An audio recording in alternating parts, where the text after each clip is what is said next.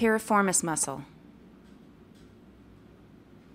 The piriformis is a small but thick muscle that is found in the pelvic region.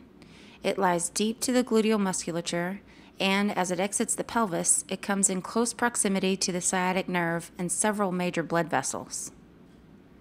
It functions to restrain medial rotation of the leg during walking and running. It also serves to help hold the head of the femur within the hip joint during movement of the joint.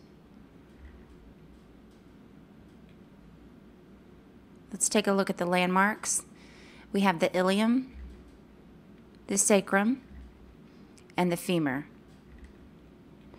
The origin of the piriformis is on the anterior surface of the sacrum, and it inserts on the medial aspect of the greater trochanter of the femur.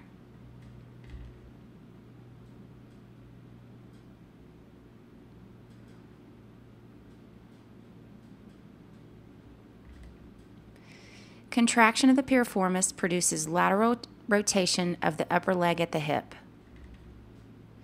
The gluteus maximus is synergistic during this motion, and the adductor magnus and hamstrings oppose this motion.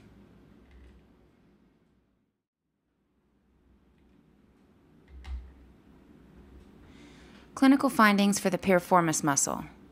Dr. Travell refers to the piriformis muscle as the double devil, because trigger points in this muscle can cause pain in two ways.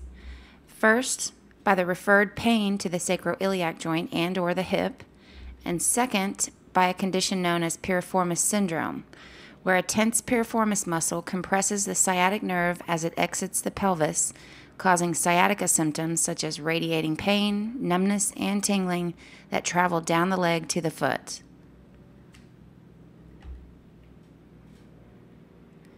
Some factors that may activate or perpetuate trigger points in the piriformis include the pain associated with true sacroiliac dysfunction, sudden foot slip,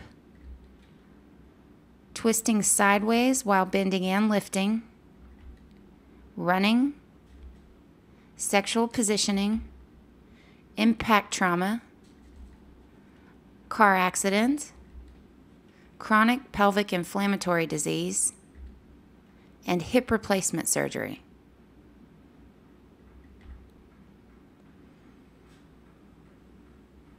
The gluteus minimus trigger points are often associated with trigger points in the piriformis muscle.